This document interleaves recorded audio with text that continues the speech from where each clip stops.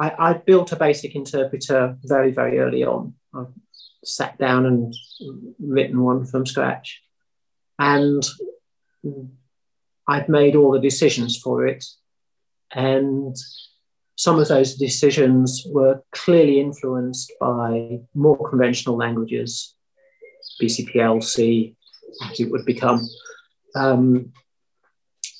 So it looked quite unlike other basics while being significantly more powerful.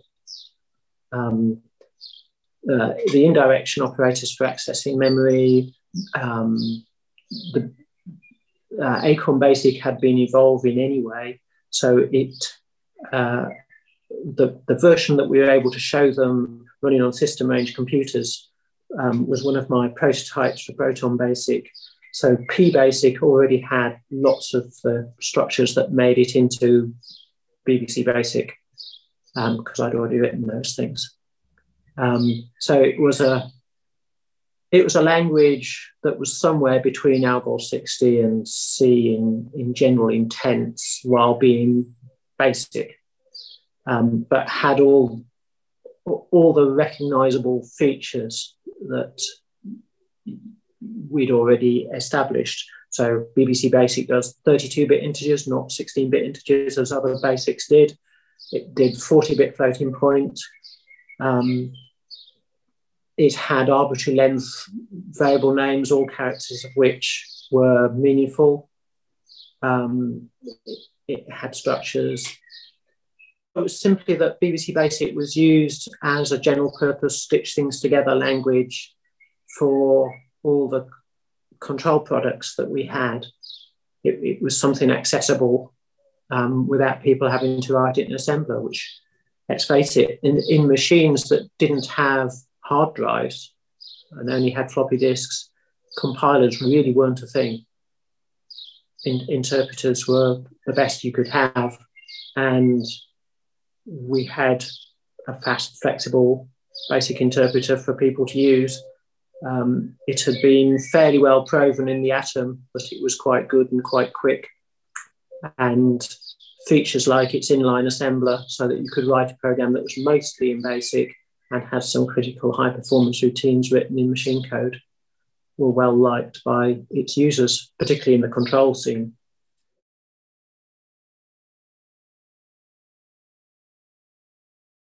So BBC Basic is a fairly big implementation. So when the BBC saw the prototype, it was about 10K of object code. The final ROM is 16K. And the charges for getting mask ROMs made in 16K sizes in those days were quite high. So we had a very extensive set of people trying to break BBC Basic, both within the company and everybody who got BBC machine prototypes, system range prototypes. So a lot of system range machines went out to people to learn about BBC Basic and help debug BBC Basic. Meanwhile, the BBC were trying to change the specification. So some things that were in the prototype language were things like go to label instead of go to line number. And they wanted that gone. They wanted it to go back to line number. They kind of liked my file IO world, which was much more like BCPL than ordinary basics. So I got to keep a lot of that, but they wanted its syntax to be made closer to standard basics.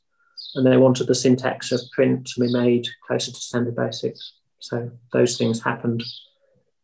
But they were quite happy with all the structured programming features.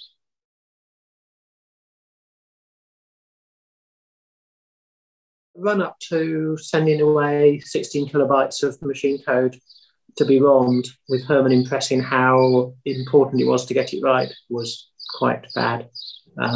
Most of the interpreter was running around inside my head as I peered at it, trying to make sure there weren't any mistakes,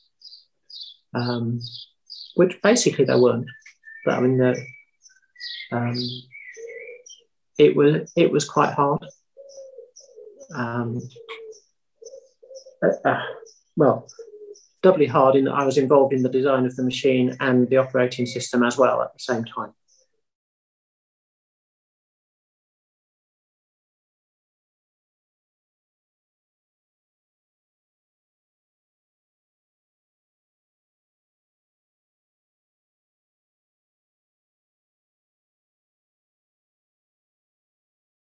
Andy Hopper put the first declassified RISC research on my desk, and we read about those and thought, interesting.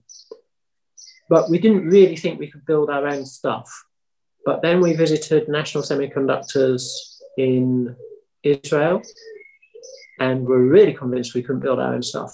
So National were getting the 16032 wrong time after time. We first saw it at revision D, and by the time it had reached revision J, I think it was, you might have been able to sell it to a customer. And this was clearly bad because we'd wanted to use it, but it still didn't exist in a saleable form.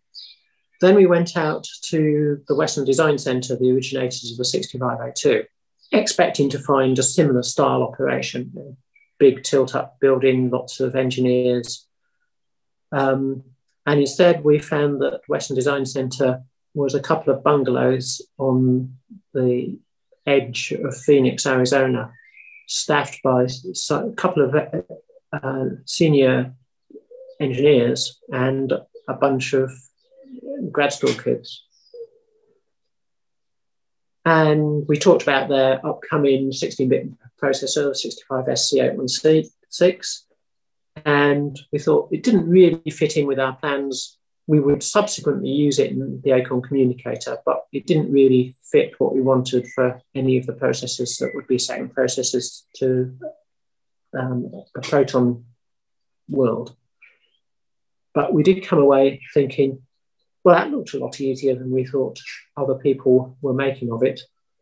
And so we took another look at all the RISC papers, and suddenly what became borne out on us was they were barely any better than us. The MIPS at Stanford, the Berkeley RISC one, they were also built by some grad school kids, and an engineer knew what they were doing. So we began to think, if those people can do it, perhaps we can do it. And we just sort of fell into it very gradually that perhaps we could. Now, Herman is key to all this because Herman was a very involved with his staff person. And we'd walk down to have lunch at the nearest pub discussing the technical stuff. So designing ARM, I'd come up with ideas for instructions, and Steve and I would discuss how we could possibly implement them. And if Steve decided we couldn't possibly implement them, then they'd have to go away.